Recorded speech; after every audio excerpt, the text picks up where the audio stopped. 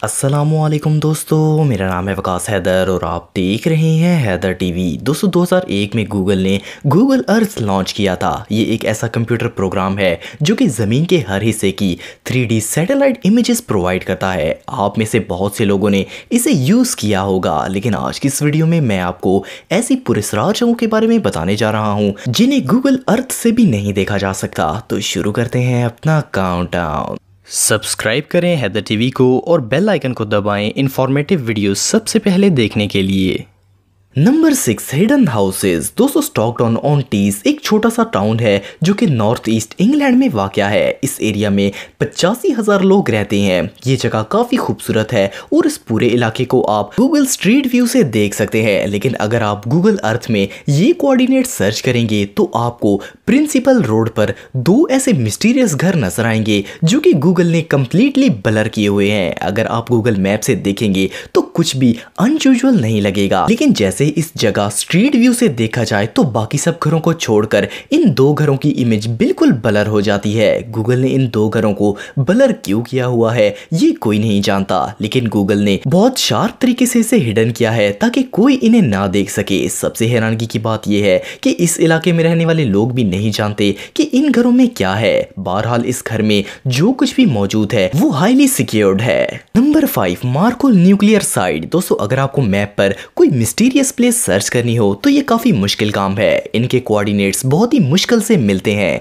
लेकिन अगर आप गूगल अर्थ पर ये स्पेसिफिक कोऑर्डिनेट सर्च करेंगे तो आपको साउथ ईस्ट फ्रांस में एक वियर्ड प्लेस मिलेगी जो कि पूरी तरह ब्लर की गई है। इस प्लेस को कोई भी गूगल अर्थ से नहीं देख सकता क्योंकि गूगल ने इस एरिया को अनसीनेबल किया हुआ है। अगर आप गूगल स्ट्रीट व्यू से भी इस जगह को एक्सेस करने की कोशिश करेंगे तब भी आप इस जगह को नहीं देख सकते। जब आप स्ट्रीट व्यू पर आते हैं तो इसकी ज्यादातर जगह ब्लर्ड है और जो इमेजेस क्लियर हैं वहां स्टील वायर्स और वार्निंग साइंस लगाए गए हैं। रिसर्च से पता चला कि इस जगह पर एक न्यूक्लियर पावर प्लांट है। ये वेस्ट और न्यूक्लियर रिसाइकलिंग फैसिलिटी है। ये जगह इतनी क्लासिफाइड है कि इसे कोई भी बिना परमिट के एक्सेस नहीं कर सकता। ये प्लेस रियली बहुत प्रोटेक्टेड है। नंबर 4, एरिया इन वारसा। दोस्तों दुनिया में सब पुरस्कार जगह वीरान इलाकों में ही नहीं है, बल्कि दुनिया के कुछ मिस्टीरियस प्लेसेस शहरों के बिल्कुल दरमियान में मौजूद हैं। अगर आप गूगल अर्थ पर ये स्पेसिफिक कोऑर्डिनेट सर्च करेंगे तो आपको वारसा शहर के अंदर एक जगह नजर आएगी। वारसा पोलैंड का कैपिटल सिटी है। सबसे अमेजिंग बात यह है कि इस जगह कोई सीक्रेट मिलिट्री बेस नहीं है जो कि सिक्योर हो, बल्कि शहर का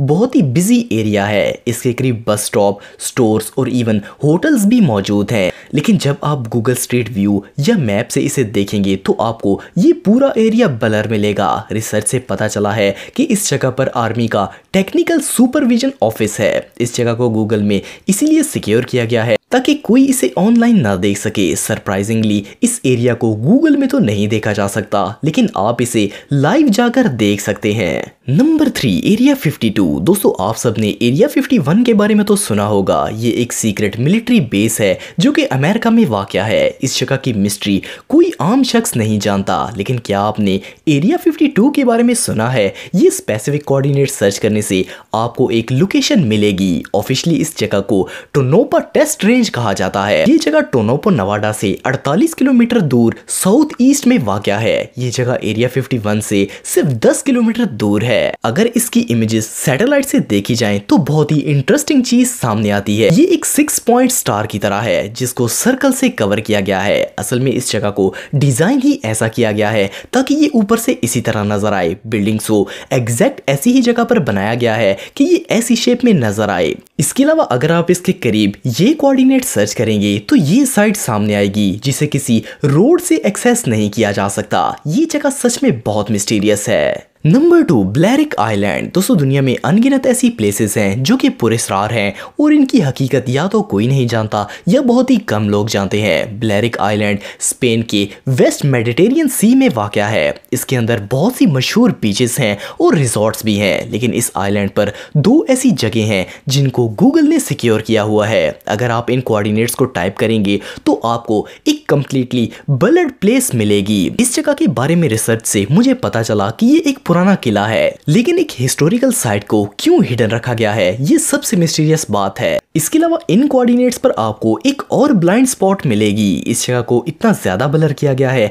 कि कोई अंदाज़ा भी नहीं लगा सकता कि इस सर्कल में क्या हो रहा है। मे बी ये कोई सीक्रेट मिलिट्री बेस हो। अगर आप गूगल स्ट्रीट व्यू पर स्विच होंगे तो आपको एंटीना और वायर्स नजर आएंगी। सबसे मिस्टीरियस बात यह है कि इस जगह का इंटरनेट पर कोई रिकॉर्ड नहीं है। ये रियली बहुत मिस्टीरियस प्लेस है। Number 1, lines in China. दोस्तों, चाइना एक ऐसा मुल्क है जिसने गूगल को स्ट्रीट व्यू की परमिशन नहीं दी, लेकिन इसकी सैटेलाइट इमेजेस को आप देख सकते हैं। चाइना में बहुत सी मिस्टीरियस प्लेसेस हैं। इनमें से एक आपको इन स्पेसिफिक कोऑर्डिनेट्स को सर्च करने से मिलेगी। ये जगह चाइना के एक ड्राई डेजर्ट में वाक़या है। इस जगह पर आपको मिस्टीरियस व्हाइट लाइंस देखने को मिलेंगी। ये लाइंस बिल्कुल परफेक्ट हैं और इंसानों की बनाई हुई हैं। ऐसा लगता है जैसे यहाँ कोई शहर आबाद था जो गायब हो गया और इसके वजूद का निशान सिर्फ ये व्हाइट लाइंस हैं। इसके अलावा इस जगह के करीब लाइट कलर की रेक्टेंगल प्लेस भी है। इसमें भी रोड ट्रैक्स मौजूद हैं। इस जगह में तो